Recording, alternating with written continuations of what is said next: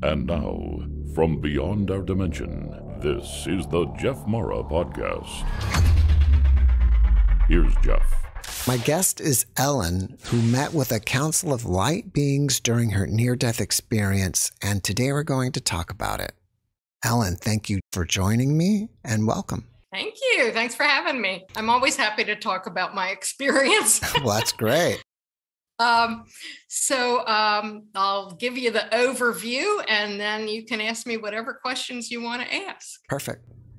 So my NDE was a long time ago when there weren't a lot of books about them.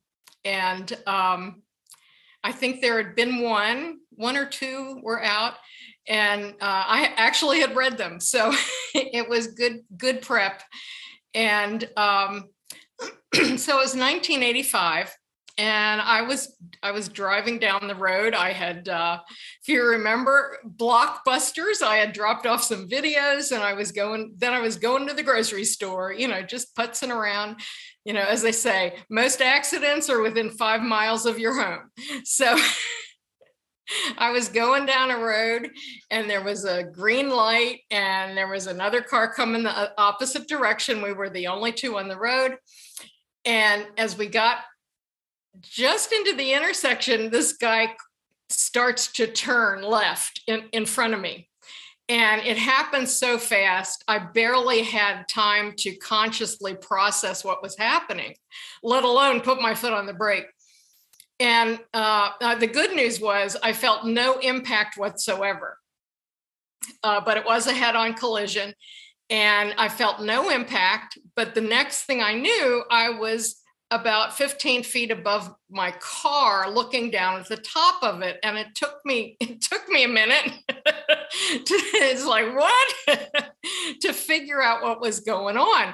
And I saw the guy in the other car come over and reach in and do something. And I thought, isn't that sweet? He's coming to look to see if I'm okay. And it's like, no, he turned off my lights to make it look like I had caused the accident by driving without lights.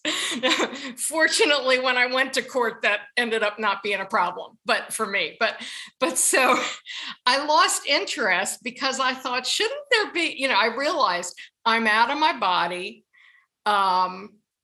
So that means that who I am is not the body, which is still sitting in the car. And it's like, cool, I'm out of my body. Shouldn't there be a tunnel of light somewhere?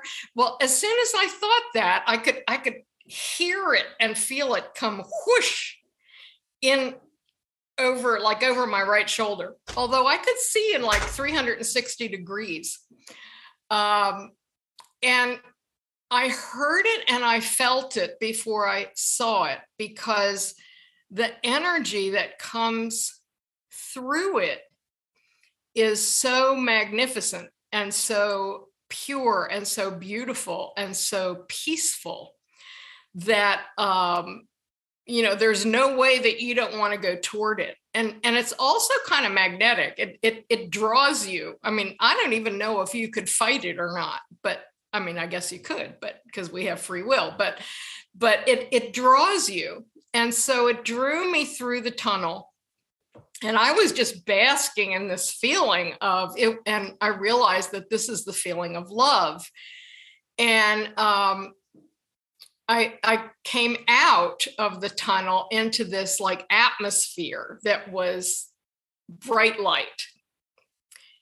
And I felt like I had been like a drop of water from the ocean that had been thrown up on the sand and had been stuck in the sand by myself in an alien environment all my life.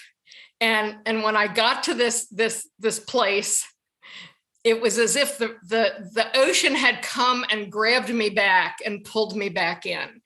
And it was like, this is where I belong. This is where I'm supposed to be. This is who and what I am. It's like I'm made of this, but at the same time, I'm still separate. I have a separate identity, which it's kind of hard to hold those two ideas in your head at the same time. And as I was just basking in it, saying, "Woohoo! I'm here. This is great. I'm staying." I heard this commotion, and I looked over, and there were like 100 people there. And the first person I saw was my mother, my adopted mother, who had died when I was 12 years old. And she and her mother were there, and my two paternal adoptive grandparents were there. And I mean, it was fantastic to see them, a couple aunts and uncles. And it was just wonderful to see them. And they were saying, "Wow, we've been with you this whole time and you've done a great job." And I was kind of saying, "Well, I haven't accomplished anything." But they said, no, you don't understand. Just getting up every day and putting one foot in front of the other on planet Earth is a huge success, because it's hard there and we know it. And we're here trying to give you as much help as we can. And that felt so good. And now the interesting part was that I was adopted as an infant, and I had tried to find my birth family, but all the records were sealed. And so I saw this man, and I immediately knew who he was. He was my birth father. Now, in my human form, I did not know anything about my birth family, but here's this man and his parents who were there, and another man who was a grandfather on my mother's side, and I knew exactly who they were. And they knew my adoptive family, and it was like, we all planned this together. It's like, wow, we were all involved in planning that whole thing. And of course, my question was why, but but that was really cool. And fast forward 13 years, I found my birth family, and I saw pictures of him. And I went, oh my God, that's the same guy I saw, so that was proof to me that what I saw was real. And it wasn't just some like hallucination because of a lack of oxygen or something. But anyway, so it felt like I stayed with them for like 100 years or so, just, talking and laughing and all of that. And finally I started feeling uncomfortable in this white environment, because, as humans, we're used to 3 dimensions and we're used to colors. And I thought it would be so much easier for me if this were like a landscape or something. And as I thought that, it was as if this hand came across like this that had paints on its fingers, and it like painted this landscape. It was like, whoa. It's like, I really like this place. And so it was this like park, and all of the animals that I had in my entire life, all cats and dogs, all running around, saying hi, chasing butterflies and stuff, having a great time. And the colors there are so intense. It's like nothing on planet Earth. Everything here is just so washed out. It's like as if you have like a sheer white curtain and you're looking at everything through that. That's the difference between what things look like on Earth and what they looked like there. And everything was insanely alive. I mean, just pulsating with life. The grass, the animals, the butterflies, the flowers.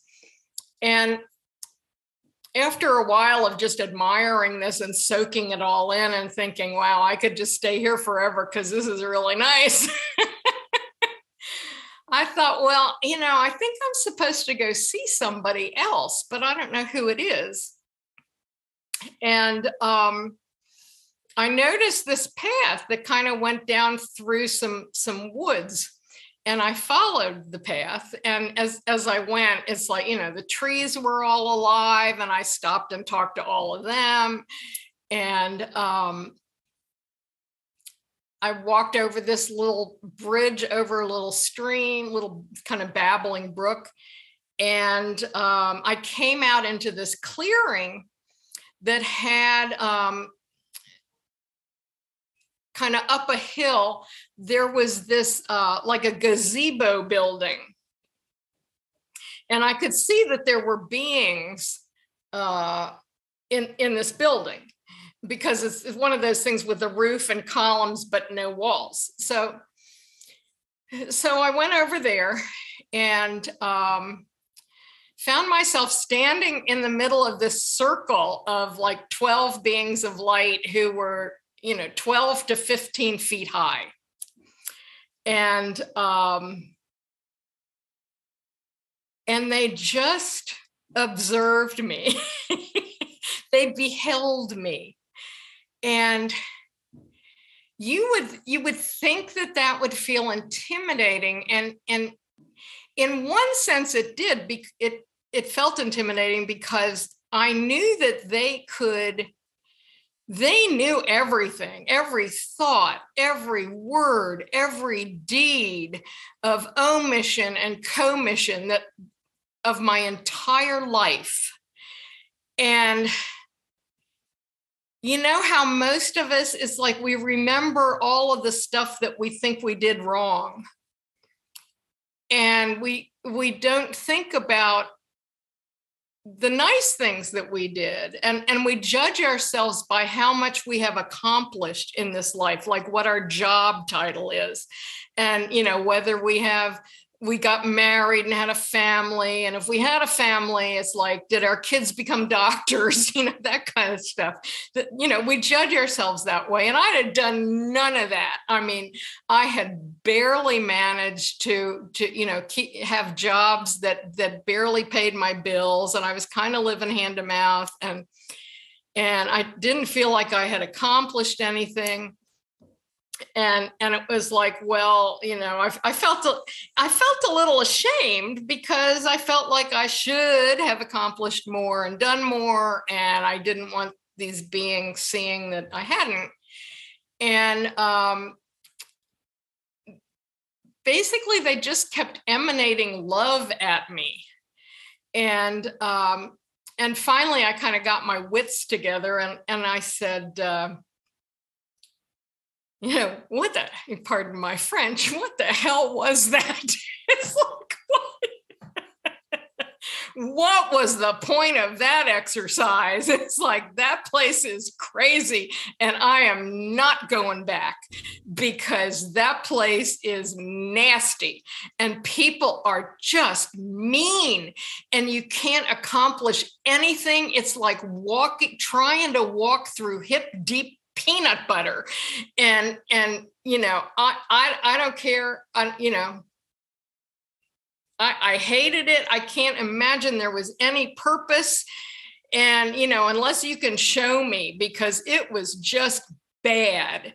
And I felt like, I had started from the time I was like abandoned by my birth mother and given away for adoption. And then my adopted mother died when I was 12.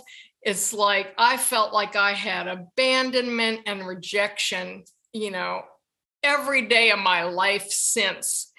And, what the hell was that about? So they showed me, I did not have the classic life review, but they showed me kind of like on the big screen, all these past lives. And then they showed me this life, and they said, you had things you wanted to do in this life later on.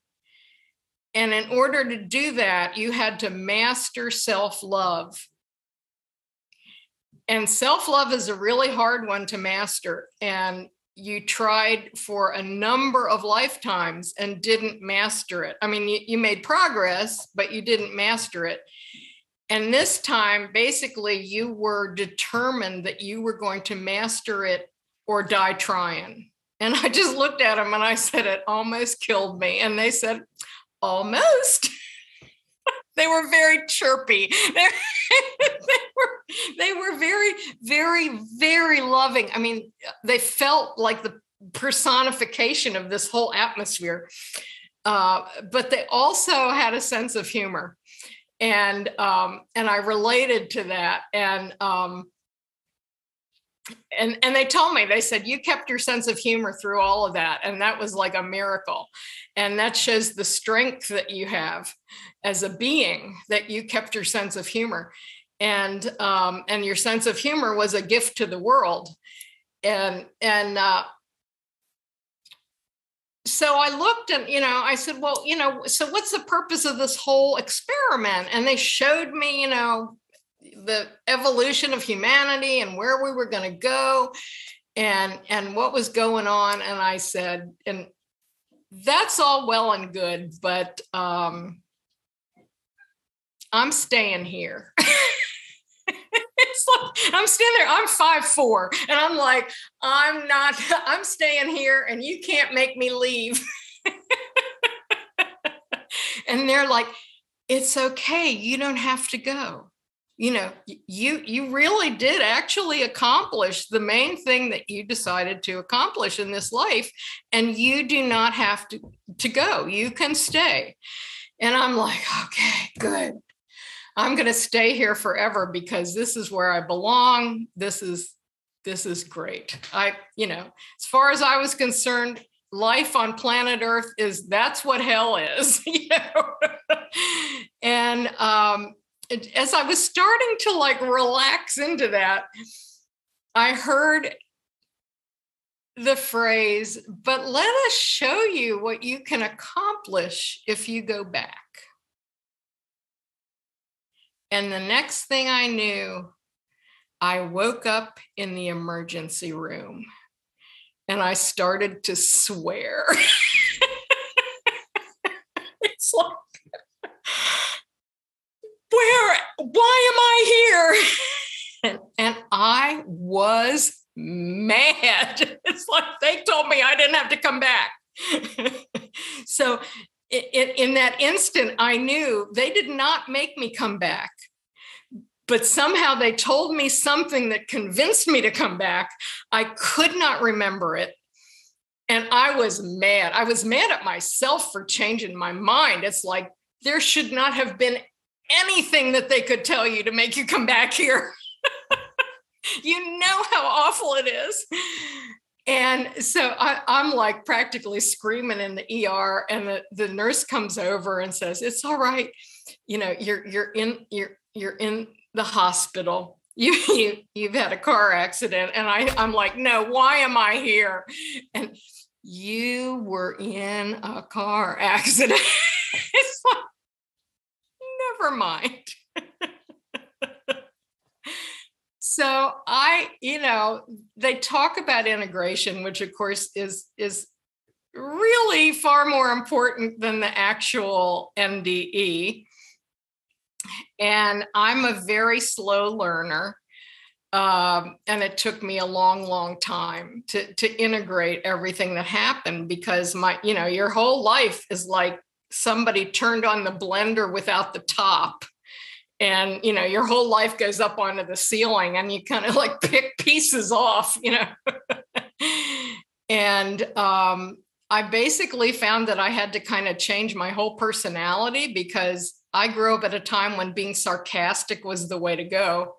And I realized that that's like the lowest form of humor. And it's also often a hostile act. So I kind of had to change my whole personality, and that is not an easy thing to do. And so I was very, very depressed for, I'd say, 5 to 7 years. And I would go to bed praying to die and wake up disappointed. And it was difficult to integrate all of this, but I think slowly but surely over many years, I went through that process. I guess other people go through it faster than I did, but that was me. And one of the things they did tell me, I kind of felt like, in a way, they had the universe had hit me in the head with a car to get my attention, because I had studied metaphysics for years. And I knew all this stuff. And, because I was insecure, I would kind of use it as a weapon against people, that I was superior because I had this knowledge. But of course, when I was there, what I realized was that I had the knowledge, but I hadn't integrated it into my life or into my heart. And, they say that's the longest journey is between the head and the heart. And so that was the integration of all of that. And how do you become authentic? And after years of turning myself into a pretzel to try to be what other people wanted me to be, I knew that I had to become more authentic and move even more into self-love consciously, but I didn't even know who I was. So that was another process. So it was, other people were out accomplishing things, and I was dealing with this stuff, for like 2 decades. So, so here I am. I lived through it, and my life is a lot better and a lot happier. And I still know it is not easy on planet Earth, and it takes a lot of resilience and a lot of courage to be here. But I also know that we have a lot of help. And we have as much help as we want. We just have to ask for it. And I have learned, I communicate with those beings, practically every day, and they help me with my writing. And I do coaching, and they help me with that and with presentations and things. So at least I know I'm not going it alone. So that's that's good. Ellyn, thank you for sharing your amazing experience with us. Do you think that this experience was pre-planned before birth, an accident, or you were going off track and these beings created this to kind of get you back and put you back on track? I think it's a combination of two. I do believe that I set that up, because now I understand the things that I wanted to do later in life, things like this. And you have to have, some self-love in order to get up and talk about this stuff, especially years ago when nobody had ever heard of NDEs, and they'd look at you like you were crazy. But I think I put that in there as a possible exit point if I just could not go on after, because it was difficult. I had a difficult, emotionally difficult, not physically difficult, but emotionally and mentally difficult early life. And I think I knew I had taken on a lot. So I created a point that could be an exit point, or also a point for, my counsel to say, okay, you're a little off course, let's course correct if you're going to go back. So I think it was a little bit of both. And as I say, I could have stayed if they hadn't talked me out of it. But I kind of believe the concept in a way that there kind of aren't any accidents, especially with the big stuff. I mean, like the whole realizing that my whole adoption thing seemed to have been planned. That it's like, oh yeah, I guess I planned that. And that I planned to lose a parent when I was young. I found out that birth father that I saw had dropped dead of a heart attack when I was 14. So in either family, I would have lost, a parent at a young age.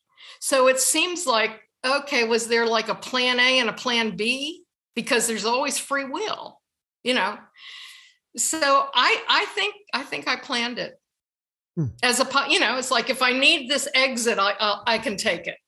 When you were having your life review, do you feel like, were you only just watching it, or were you also kind of reliving it at the same time? Well, that's how I say I did not have the standard life review where you feel everything. And it might have been because it was kind of so emotionally difficult. It might have been that we chose for me not to feel that. So it was kind of like watching a movie.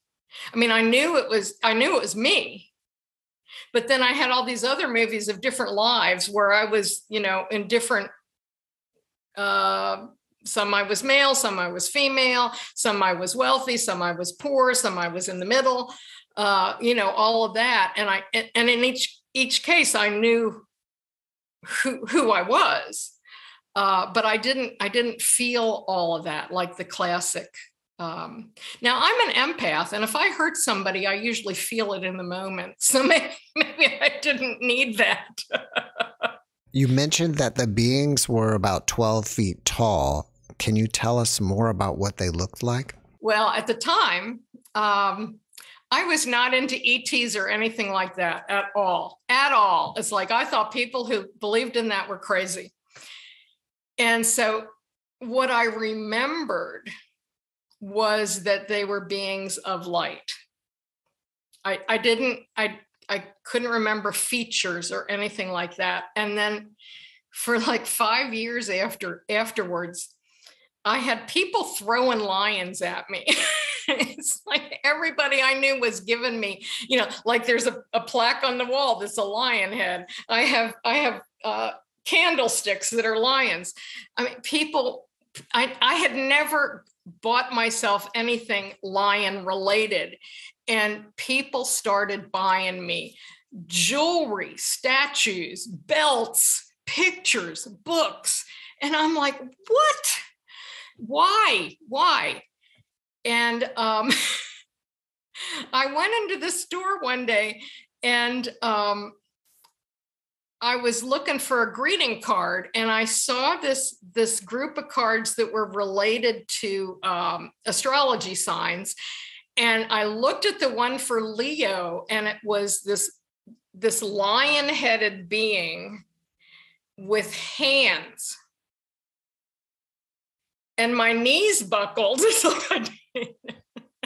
My knees buckled. I went straight down on the floor, totally involuntary. And I thought, oh my God, that's who I was seeing. They were lion people. And in that moment, it was as if, like they had been standing there covered with a sheet on their heads. And like, it was like somebody pulled all the sheets off. And it was like, holy cow, what do I do with this information?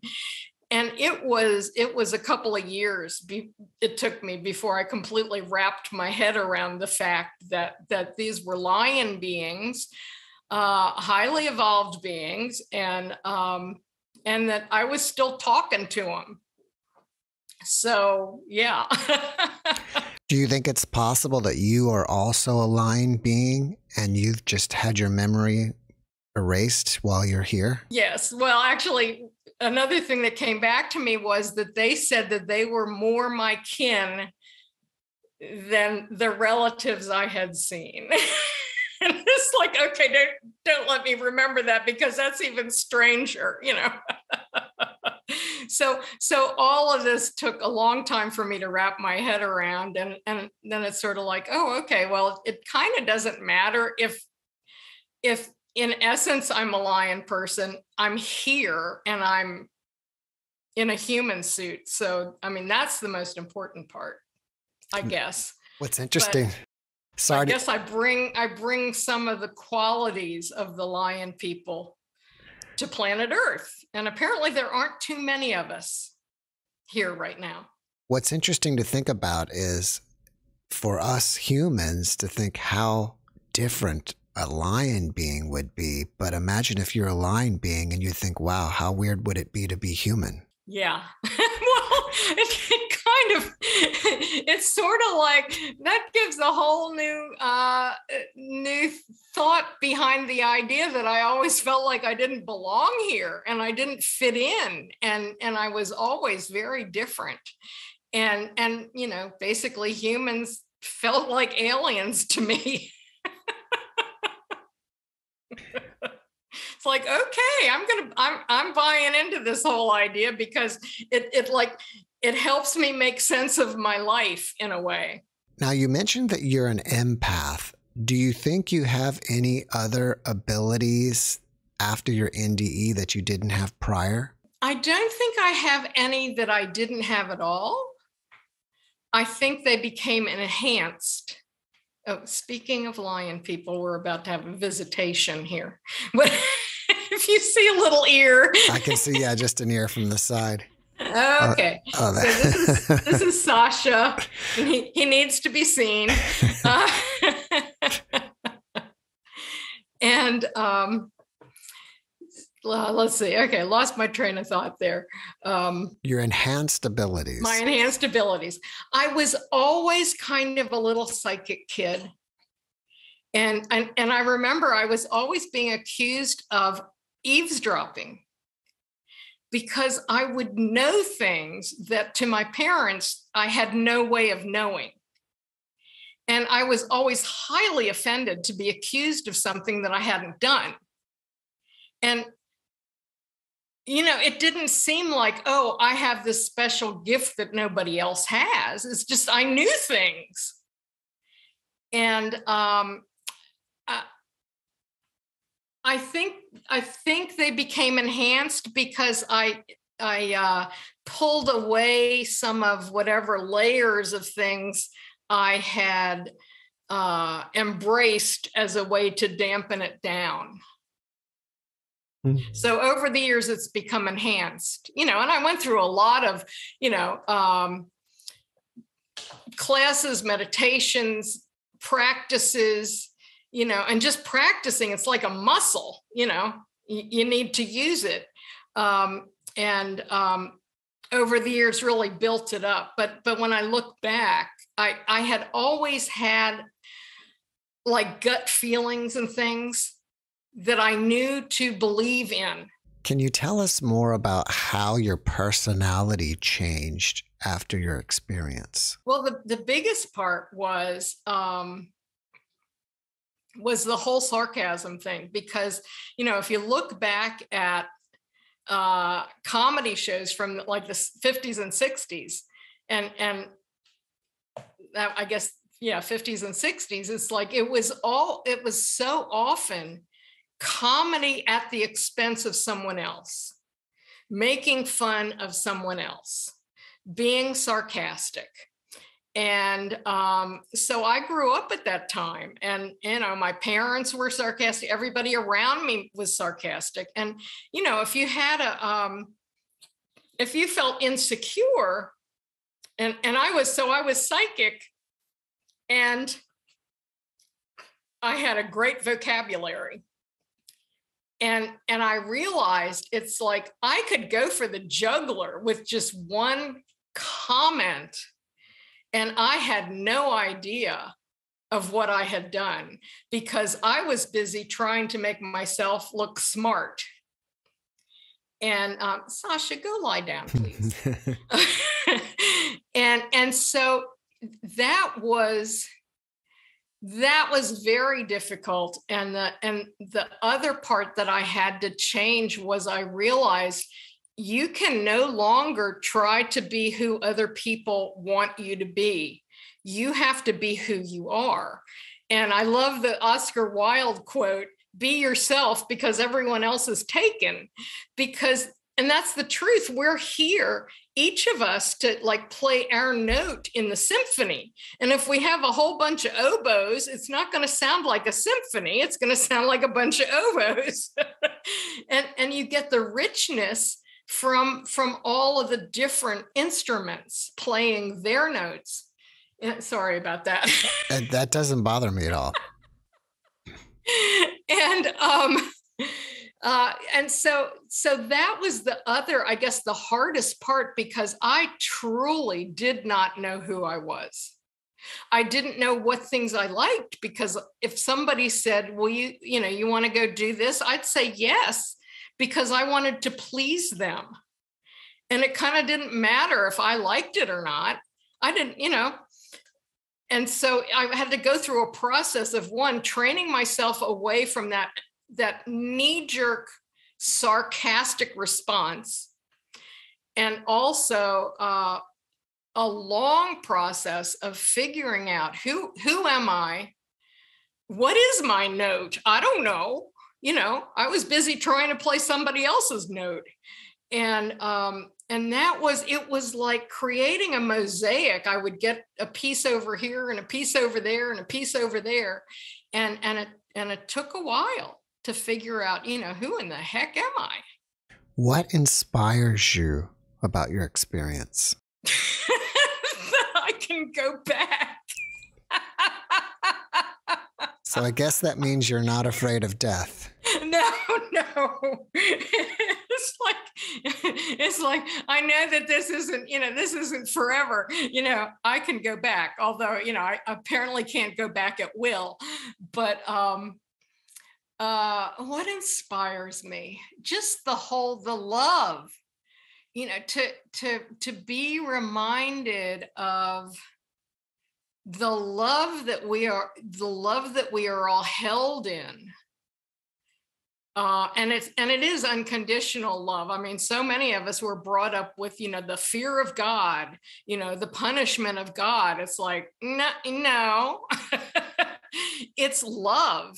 And the more we can embrace that, the better our lives are.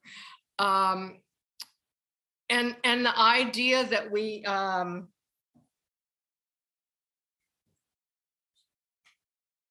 we're surrounded with beings who want to help us.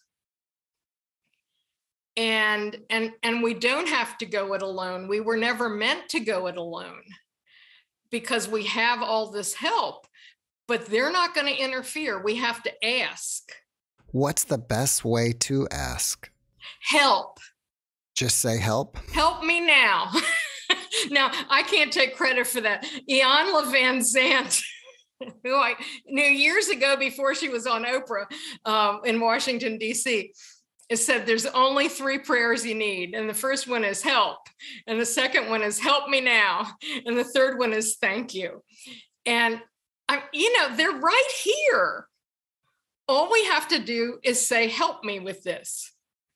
And I've just developed this practice of, no matter what I'm doing, I'm like, okay, help me out here, I get in the car and I ask for help with an assistance with my trip to the grocery store or whatever, because they want to help. And I imagine, I was in theater, so they have the green room where the actors wait.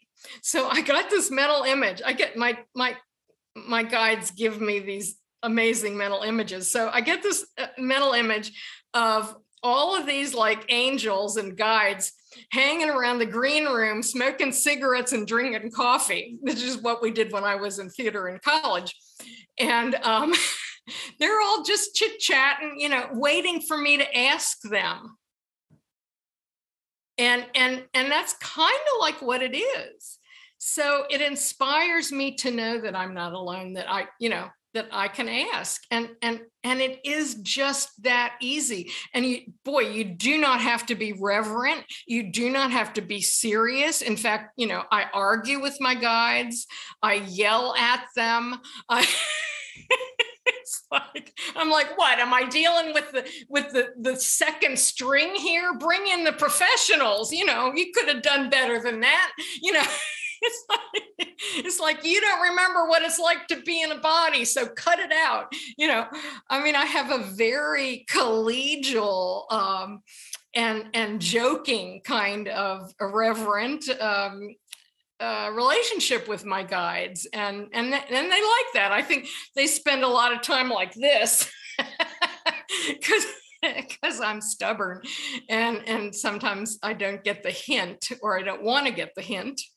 But yeah, it isn't like some big thing. Just ask. Just ask. And sometimes we have to get past our ego and our pride in order to ask, because we're humans and we can handle this, It's like, yeah, you can, but wouldn't it be easier if you had a lot of help doing it? Do they usually communicate with you by giving you mental images or other ways? I get things in different ways, and it's important for people to know that everybody gets their guidance in their own way. And so if you're trying to get it the way, again, the oboe thing, if you're trying to get it, like you have a friend who hears voices and you're not hearing voices, you may be getting it some other way. So tune into that. So sometimes I get mental images, and I think when that's, when a mental image can completely sum up the situation really easily, I get a mental image. When I'm writing, I will often like hear phrases in my head, or if I'm coaching someone, I will often hear phrases. Or giving a presentation. Sometimes I'm giving a presentation, I'll say something, and in my head I'm going, oh, that's good, I should write that down, because it's like it didn't come from me. Sometimes it's just a gut feeling. It comes in different ways. And sometimes it's just a knowing. And I don't know how I know it, but I know it. And or like sometimes somebody will ask a question, and it's like I had gotten all these files downloaded into my head, and when the question's asked, the file opens and all this information comes out. So it happens to me in different ways. The odd part is meditation does not work for me at all. And I learned that early on. I had to leave a meditation class because it was ruining my self-esteem. And, I get my best downloads and information, like when I'm hand washing pans, or when I'm in the shower, or when I'm in the bathroom, it's, or on a walk. It's just when I'm not busy sending out thoughts, and I'm just kind of not actively thinking of anything. That's when stuff can come into my head the easiest, I think. Maybe when you're doing activities that are like mundane in a way, and it's like you're on autopilot, and it gives your brain kind of shuts down, and then you're open up to these communications. Yeah. Now, sometimes you can get, when I was first consciously practicing doing this, honing my abilities, I would ask questions and I would get answers in the funniest ways. I remember one time I was sitting at a traffic light and a bus pulled up and it had an ad on the side, and whatever that ad was answered my question. I'm like, you guys have got to be kidding me. It's like, sometimes it'll be a line of dialogue in a TV show, or you open a magazine and there's something in there. And you feel the resonance. And that's just, it takes practice to learn to, it's the noticing part. It's like we all get information all the time, but it's the noticing part that we have to practice. You mentioned being on this side is like looking through a white sheet. And to me, it's kind of like we're looking through a filter and not seeing everything like it should be. Would you say then that on the other side, it's more real than it is here? Totally, much more real. Much more real. The colors, everything is much more alive. And I mean, it's hard to describe a color that nobody's ever seen on planet Earth, but that's, whatever vibrant blue we have, that's nothing compared to what's over there. It's and it's so vivid. It's still vivid in my head. I mean, I had this experience in 1985, for heaven's sakes, and it's still like it happened yesterday or maybe last week, but it's still vivid. So are you saying that not vivid? Are you saying that the memory of this experience hasn't faded? That's what I'm saying. It's so vivid and so alive. You mentioned that you needed to come here to master self-love. Mm-hmm. What did you do to master that? Oh, it's not an easy process. Part of it was going through the process of learning who I am.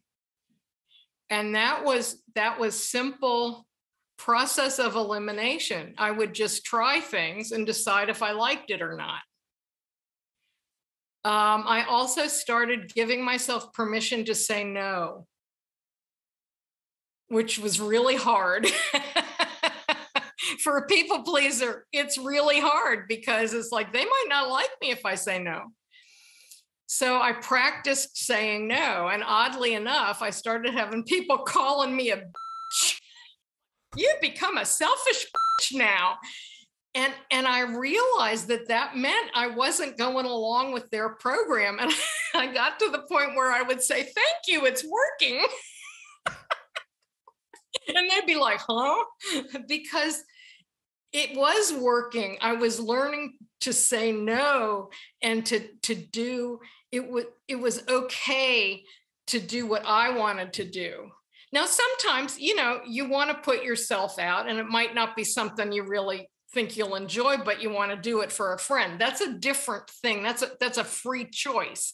But if you're just going along with people so that they'll like you, that's not a choice out of self-love. I was told to treat yourself the way you want other people to treat you, or the way you would treat a child. And a lot of that was also dealing with the thoughts in my head that would go over and over, where you condemn yourself. It's like, oh, you're so stupid. How could you do that? And hearing those voices and saying, that's ridiculous. You're not stupid. And if you made a mistake, you're allowed to make a mistake, because self-love is embracing everything about ourselves, the good, the bad, and the ugly. And the bad and the ugly are just our own perceptions. So it's recognizing that we're human, recognizing that we can't do everything, recognizing that we make mistakes, and being okay with that. That's all part of self-love. Being able to set boundaries. No is a boundary. No is a perfectly good one-word sentence in itself. You don't have to explain. No. And then you start recognizing how people have been manipulating you, and it's horrifying. and you're not letting them do it anymore. So it is a process. It does not happen overnight. But as you go through this process of setting boundaries and realizing when you're being used, and requiring, stepping out of toxic relationships and situations, and participating in relationships where you get something back rather than only being the one who gives all the time. And demanding to be treated with respect. These are all parts of self-love. And if you're coming from a place of non-self-love, you have to practice all of those things. Do you think that there are a lot of people that don't even realize that they are low on self-love? Oh, I think 98% of the world. I'm a tenant of religions, at least when I was growing up, was that, you're flawed just by being born. And you have to do everything right in order to be saved or something. It's like, we're not flawed. We are divine, powerful beings made by the Creator, exactly as we are. And, but somehow we've been taught that we're not worthy. We're not worthy of love. And we need to get over that. Because, when you love yourself, one, you're not trying to convince anybody of anything because you don't care. You don't need people to agree with you. You don't need to hurt anybody to feel better about yourself. You can choose when you want to give of yourself and when not to. There's so much about having self-love that I think could really, if more and more people can work on that, it would change the world for the better. Because you're not always in competition with everybody if you have self-love. It's because it doesn't have to be. Things are better when you collaborate, not when you compete necessarily. But a lot of the things that we're taught in society shove us the other way. And we're looking for other people to give us value, to tell us that we're valuable. And I think that was why I had a lot of abandonment and rejection, because if you have people, you grow up with people who accept you and say, oh, you're wonderful, wah, wah, wah, your whole life, then you go out into the world and you're looking for that kind of validation. But if you have to find your own self-validation inside, nobody can ever take that away. You talked about coaching. Is that what you're doing now? Is coaching people with their lives or NDEs or what? Yeah, I'm really retired. And so I do the things that I like. I write a newsletter about basically the great shift we're going through and why all of this chaos is happening and kind of how to deal with it. And it's called Tunnel Vision because it's based on the vision I have from when I went through the tunnel. And so I do writing, and I am a coach. I offer coaching services. I say intuitive coaching because I don't do readings for people. For me, it's a conversation about their lives and what's going on, and with a combination of my observation skills, I guess, and the information that I get from my guides, I can often give people a different perspective on what they're going through. And a lot of times people get frustrated because they're trying to make something happen and it's just not the time. And it's sort of like you're trying to make this decision, but the decision isn't here to make yet. So, just chill. But I mean, that's just one example, but I can often see patterns of behavior and help them to look at that and maybe change things, or at least understand what that pattern means. And, but I get a lot of help from my guides when I'm doing that. And it is a conversation. And I have little tools that I can give people to help them and stuff. So I don't advertise. It's on my website. I don't advertise. I also do reconnective healing, which is it's energy work. Reconnective healing brings love, light, and information. And to me, that frequency feels like the same frequency that I experienced when I was home. And so I just sort of leave it to the universe. It's like if somebody needs to talk to me or somebody needs to come for reconnective healing, then they'll find me. What's the name of your website? Lionmagic.com. There's lions again. Well, yeah, because anything I do, it's not just me. I feel like I'm bringing the lion magic to the planet, and that I guess that's what I decided my mission was. So, if people want to reach out to you and just ask you questions, are you up for that? Sure. And they can still contact you through your website? They can do that, or sometimes that doesn't work. So they can contact me at lionmagic@msn.com. I actually like to answer questions. Oh, great. So I like to interact with people. So it's kind of like I'm here to help, Well, before we finish up, can you leave us with one last positive message? It really is all about love. And I believe that most of the problems in the world stem from a massive lack of self-love. And the more we can really come to love ourselves and be authentic in the world, the happier our lives are. And we are deeply loved. We have so much help as we go through life. We just have to ask for it. And the chaotic times that we're going through now are really this is what's supposed to happen, because the old stuff that is no longer working needs to kind of break down so that we can build new.